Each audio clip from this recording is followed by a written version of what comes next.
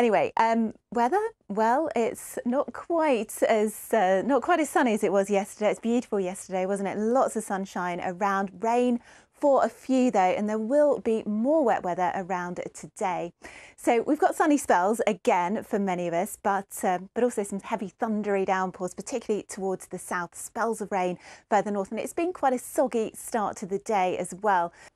Good morning again. Good morning to you at home as well. It was a beautiful sunrise earlier on this morning in northern Scotland. It was really rather soggy though for many of us further south, and there's been a lot of cloud around as well. Of course, a wet night for many. The ground already pretty saturated once again in many spots, such as here in Kent, but actually across northern Scotland and across the southeast of England will be some of the driest weather, I think, as we head through the rest of the day. Feed the birds.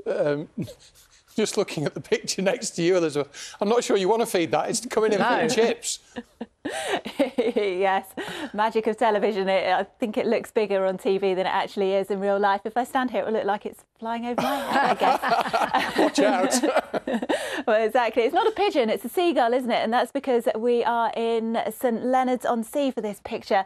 And you can see, importantly, the skies are starting to brighten up behind all of this cloud. It's been such a wet night, hasn't it? And I think, Elizabeth, it's possibly not gliding weather in many places today.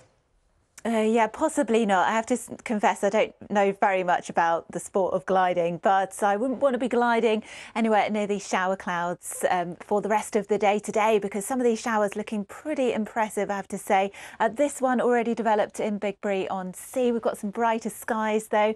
Thank goodness. It's been a very wet night. Of course, all of that rain just gradually spreading further northwards. It stays quite unsettled as we head through much of the week as well, with high pressure building in from the west as we head towards next weekend. So in general, to sum up, got showers at times next week, average temperatures, and possibly something a bit warmer and drier for next weekend. Roger and Rachel. Yeah, that's good news, Elizabeth. Thank you very much, particularly for parents out there trying to occupy their children over half term. So things will get a little bit better. That's encouraging.